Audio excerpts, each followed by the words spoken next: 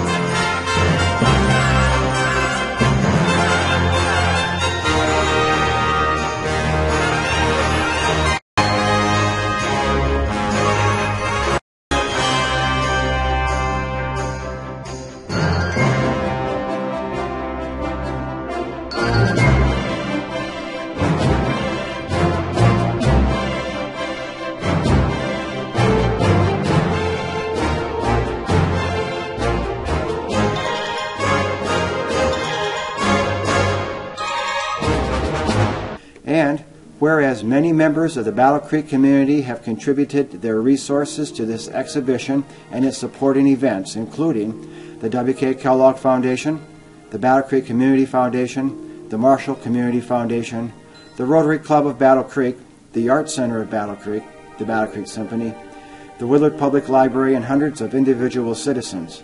Now, therefore, I, John K. Godfrey III, Mayor of the City of Battle Creek, Michigan, do hereby proclaim the month of September 2005 as Hidden Children of the Holocaust Remembrance Month in the greater Battle Creek area, and urge citizens to remember the victims of the Holocaust and to take note of the events to be held in connection with the exhibition. Maybe some people would feel it's better to forget what went on at that time in the history of mankind, in the history of the West. I don't think it is.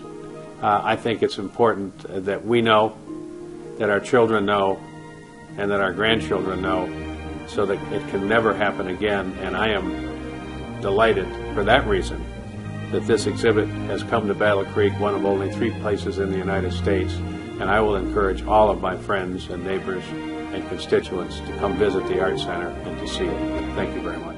This diarist, this is a perfect example because she was in the Siedlitz ghetto, which was deep in Poland, probably one of these places where you can't really find information out about the ghetto inhabitants. And so she witnessed an action or taking of people in her town, including her own family members, while she was in hiding in an attic with her 11-month-old child. And she comes out of the attic and realizes she has to put her child in hiding because her days are numbered, and she writes the account of what she witnessed, which is tragic. And in the diary, though, she actually states that she knows people are going to Treblinka. Well, we know that was written during the time period because she didn't survive the Holocaust. So we found that really interesting because that is really the only time that I've ever read that somebody in 1943 knows of Treblinka. But again, we have her account because she placed the baby in hiding and the diary in hiding, and the baby survived.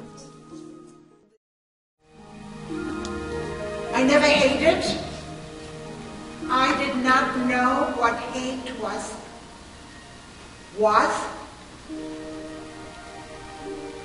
After I watched my mother die, I only was always very resentful. I can never forget or forgive. But hatred was not for one moment part of my life. And this is the way I led the rest of my life.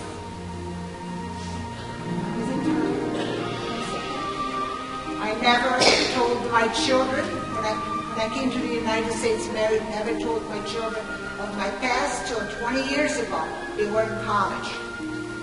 Because I did not want them to hate through my hates. I want wanted them to judge the world with their own eyes. I remember as a little boy when the Germans marched into our city, the fear I had, and it's a fear that has never left me. And as soon as the Germans came into our city, naturally they started to harass the Jewish population. Not because we were bad citizens, not because we had criminal records, our only sin was being Jewish. It made me stronger. It made me more aware of the pain that exists in the world. It made me teach my children that prejudice and hatred should not be part of our lives.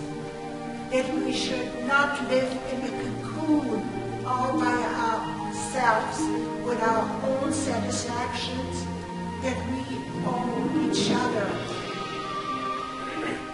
a touch, help, and kindness.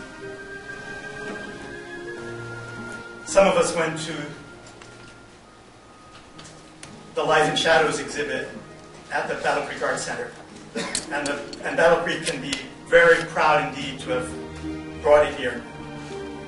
And I must also echo something that Jim said. I know that a group of people worked long and hard to make all this possible, and I've been delighted to meet some of them and really appreciate the warm welcome I was given. But in Los Angeles, my contact person throughout was Gigi Lincoln, through many, many emails. And Gigi, I know that if I had a big project of this kind, I would say a big project of any kind, that I wanted to see succeed, or that I needed to see succeed, I would want you on my team.